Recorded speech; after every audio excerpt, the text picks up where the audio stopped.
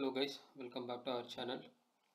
So we have covered till devices and we have uploaded demo for AzureAD joint devices and AzureAD registered devices. I have explained what is the difference between AzureAD registered and AzureAD domain joined and hybrid joint devices in my previous video. If you are not watching the videos, please go ahead and watch. So today's video we are going to see application proxy. So I have already told you that application proxy is something which we will be using to access the internally developed application to access by using internet. Let's say if your organization has developed one application, whether that could be a mobile application or a web-based application. So if you wanted to access those application outside of your corporate network, so that time you cannot directly access. Either you have to connect to the VPN and you can able to access by using the VPN, but you can able to access through the internet as well. So that functionality will be provided through this application proxy via Microsoft Azure. So application proxy is nothing but it's basically allow you to access the internally developed application through internet. Okay, so even you can able to access from your mobile devices also through Intune.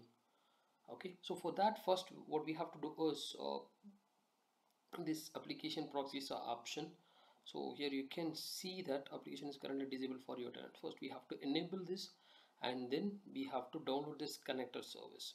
So basically this connector service is an agent. It will download one agent, and this we need a server for this. So the server, in that particular server we have to install this agent, the application proxy agent. Once we install the application proxy agent, then the application proxy agent will work as a bridge between your internet devices and your on-premises application. So that, you see, if I download this, it will ask, it will be giving some information about the application proxy connector. So what are all the prerequisites we should be having? So everything they have mentioned here. So if I accept and download, it will download the application. So once we download the application, then the application has to be installed on the mentioned prerequisites met server.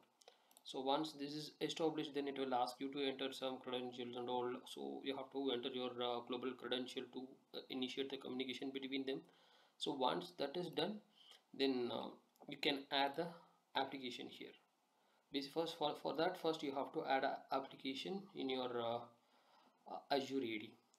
Okay, so if you go to this this application can be added by using the enterprise application option. If you go to the enterprise application, you can add your new application.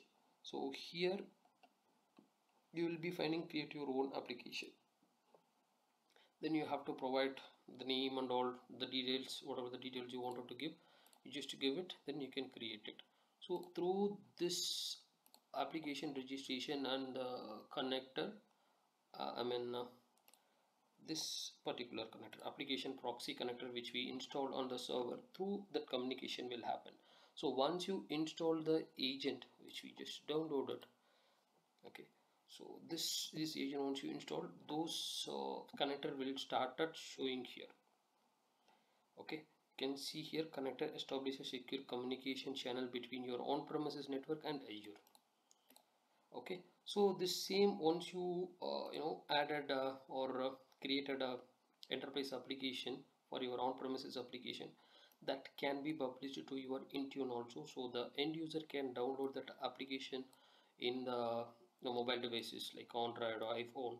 So based on the application your developer team created, they can download that application and they can use it, and they can able to access through the internet. They no need to connect to the VPN, they no need to be in the corporate network, right? So this is the functionality of the application proxy.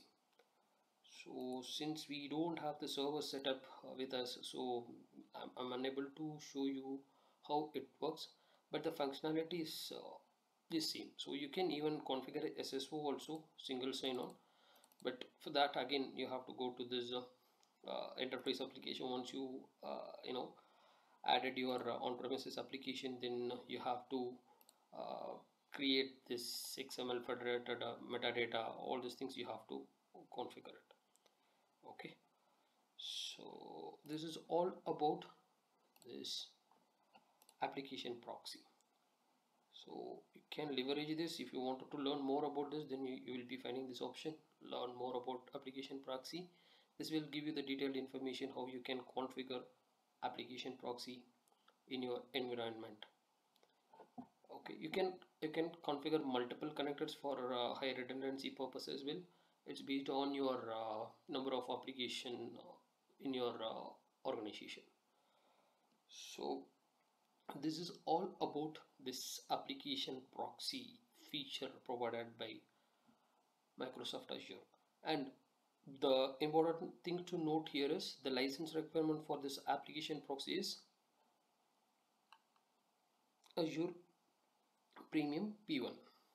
Okay, if you have the Premium P1 license, then you can able to use this feature, right? So this is all about this application proxy. If you have any doubt, please feel free to put your comments in the comment section. I will review and I will answer your queries.